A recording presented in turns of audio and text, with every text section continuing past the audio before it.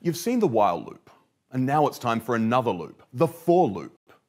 Have a look at the for loop's recipe here. This can be read as, for each var, a variable, in seek, a sequence, execute the expression. Make sense? Let's see how this actually works with an example. Remember about the fam list containing the heights of your family? Here it is again, in the family.py script. Suppose that instead of a single printout of the entire list, like this, we want to print out each element in the list separately. You could do this by doing 4 print calls with the correct subsetting operations. Instead of this repetitive and tedious approach, you can use a for loop. Let's wipe the print calls and start a for loop. For height in fam, followed by a colon, this means that I want to execute some code for each height in the fam list. Height is an arbitrary name here. I could just as well call it H or something else. Inside the for loop, on every iteration, I print out the value of height.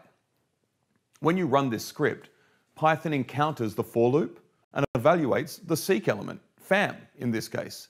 It sees that it's a list containing 4 elements. Then the actual iteration starts.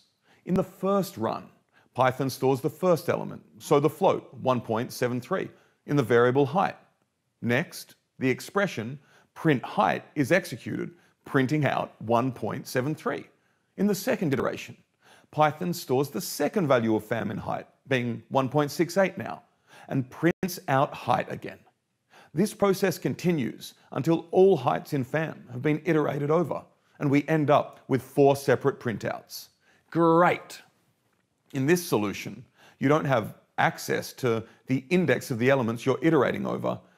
Say that together with printing out the height, you also want to display the index in the list so that the printouts are converted to this. How should the for loop be built in this case?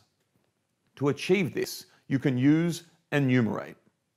Let's update the for loop definition like this. Now, enumerate fam produces 2 values on each iteration, the index of the value and the value itself. Instead of a single variable height, you now write index, height. Now, on each iteration, index will contain the index and height will contain the float.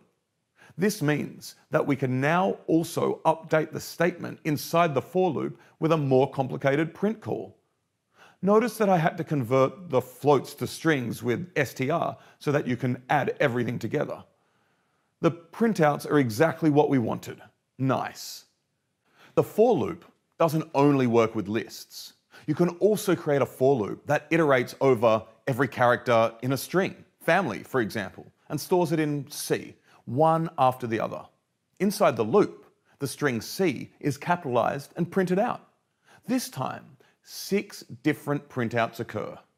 That's enough on the for loop for now. In the next videos, I'll explain how you can use the for loop to iterate over other data structures that you learnt about by now, such as dictionaries and pandas data frames. But for now, let's get you coding and building some for loops of your very own.